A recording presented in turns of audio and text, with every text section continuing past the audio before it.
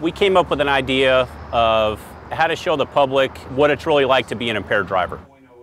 The idea behind it is to take people that are not police officers. They're people from all different walks of life and different professions, and we brought them out to the police academy, and we got them intoxicated, and we put them in cars to drive a course that we had set up out there, and really wanted to do it to see what their reactions were going to be, sober, intoxicated, and then a little more intoxicated, and to see what they were going to do so we could bring it out and show the public what it's really like to be an impaired driver. DWI is a major problem we've all covered as journalists in our streets on a regular basis, right? We've all been there to cover stories about people killing other people, damaging other people's lives, impacting so many people in our community. So to have the chance to do it under the auspices of the Houston Police Department, whose job it is to keep these guys, the bad guys, off the streets, certainly is an opportunity we're interested in experiencing and bringing to our viewers. It does seem like a good idea. It's interesting, the lawyer part of me, is a little surprised that we're able to do it. You think there'd be people somewhere along the way who would say, no, maybe this isn't the best idea and what can go wrong. But I think ultimately it's a really good thing. If it gets attention and information out there, that's always a plus. I mean, if it stops one or two people from driving when they shouldn't, we're all going to be better off. Drunk driving is a huge problem. I have 3 teenage kids that are all driving age. They don't live here, they live in Chicago, but I feel for people who have teenage kids here, because I think the education for this type of thing needs to start at a young age, and it's a problem with kids that age, it's a problem with adults, and I basically just want to try and do as much as I can to make sure the roads are a little bit safer for everybody out there. It'll be a great opportunity to learn and experience firsthand, and that's always crucial in our efforts to bring the best stories to our viewers. So I've worked on cases where I've represented families who've lost loved ones to drunk drivers, and so it just seems like a great educational opportunity. It'll be a fun day, but also an important day to teach people about the risks that they don't necessarily perceive are out there. I expect to see how much alcohol can really affect me while I'm driving behind the wheel. It's something that I'm sure I don't know too much about, and it's good to know how much this really can affect me and other people. I'm actually very interested to see how this all goes, and to see kind of quantitatively what the effect on all this is. We all kind of think we're bulletproof a little bit, and that we all, I'm sure I'm that guy that can drive just fine even though I'm under the influence. I have a feeling I'm going to find out today that I'm wrong if I think that, and just like anyone else who's going to see this, they're going to find that they're wrong too. We actually took quite a few safety precautions. The first one was we actually closed the academy that day. The academy is not normally open to the public, but we even closed it to officers, just to make sure there's not extra traffic out there. So we picked a Saturday when it's typically closed, but again, didn't let anybody else in. Probably the most important thing that I think we did is we used a vehicle that is designed for student drivers. So it's not a typical car off the street, it's actually got a brake in that vehicle on the passenger side, and we put one of our police driving instructors in the car with the impaired drivers, and he could have stopped that test at any moment just by putting his feet on the brake. We had 6 drivers that we brought out there, drove them through the course that they were going to drive later while they're completely sober.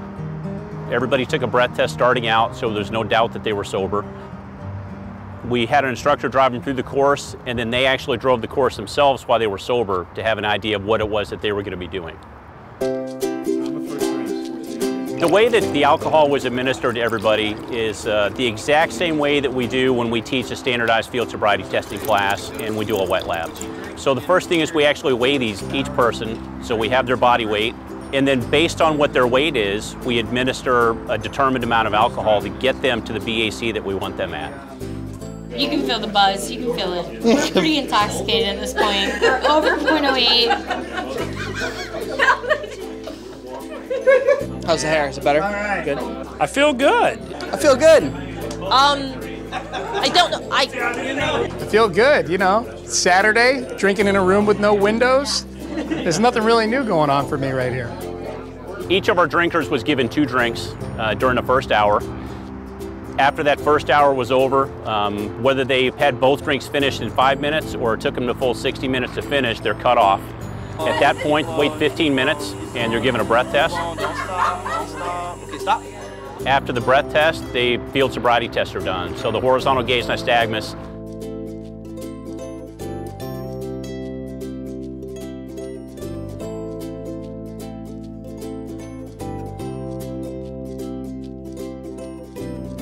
The walk and turn,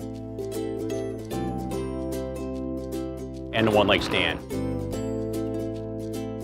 Each of those tests are scored, and we documented those to know where they were at that point. I am about halfway through solid drink number 2. I've had 2 drinks. I can tell I've been drinking. I think I can still drive, but I don't know.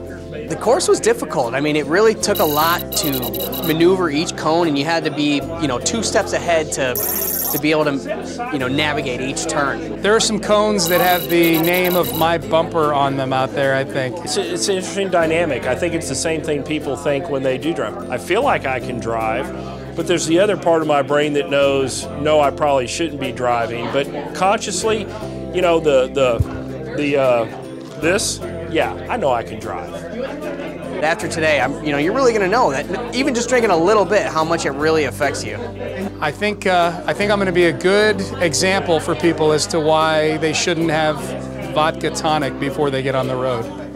There's no way I could drive. After 2 drinks, there's no way I could drive. Yes, I can feel like I can drive, but I have no doubt I'm impaired right now.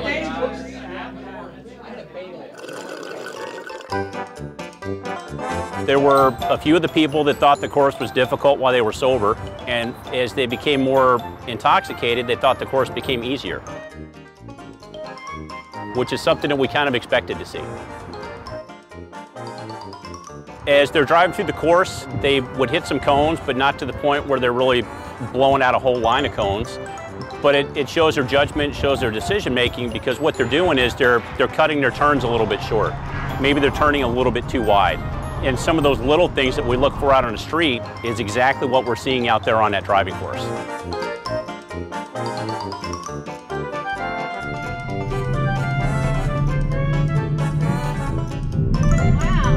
what do they do? They throw a ball at me. You see that? The first thing that alcohol usually impairs is your judgment. And because that is the first thing that it impairs, an individual may not recognize that. So they feel that because I'm not stumbling over my feet, I'm not falling down, I'm okay to drive. That's the first thing we always talk about that people lose is their judgment. And as that judgment starts to go, they're going to take more risks. So they're going to drive a little bit faster. And with one of our drivers, Chris, there's actually some moments where we hear him talking about how much faster the cones were coming at him. Well, the cones weren't moving, Chris was just driving faster. It just felt like everything went really, really, really quick. Every cone came at me faster than the previous one. It was just a more rapid experience.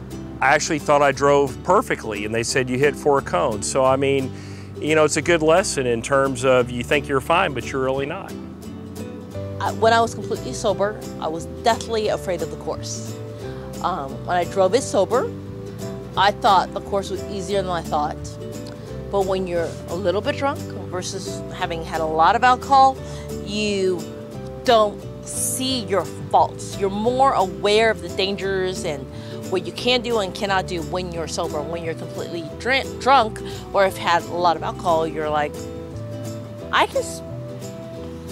you just don't have as much a good of a gauge of how much you're drinking or how well you can drive. The day that we spent at the academy showed us exactly what we expected to see. And the average breath test in the state of Texas is a 0.17. Average blood test is a bit higher than that at a 0.20.